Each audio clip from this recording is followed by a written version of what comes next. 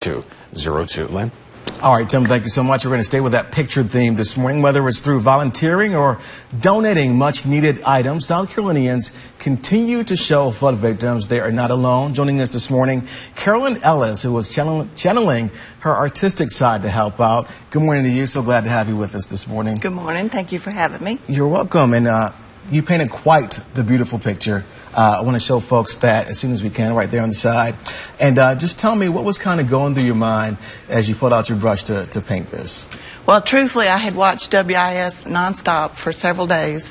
My husband works with emergency management, and I was just overwhelmed with the individuals that had to feel like they were out on a limb, praying, God, please send me an angel. Yeah. And South Carolinians, like birds with wings, came swooping in to help these people. And as the tree grows, the help continues to grow. And this is my interpretation of how South Carolina, as one family, is helping even the little guy that's stuck way out there on the limbs. Wow. How long did it take to paint that?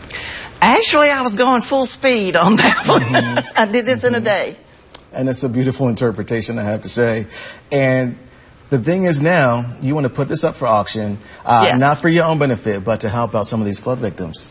Yes. The original 16 by 20 acrylic painting will go to the highest bidder, and all of that money will go to flood victims. It will go directly to flood victims. There's information on the screen of how to do this. It's on Facebook.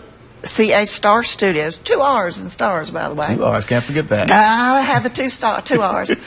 And place your bid there. The auction closes October 15th because the need is now. It's immediate.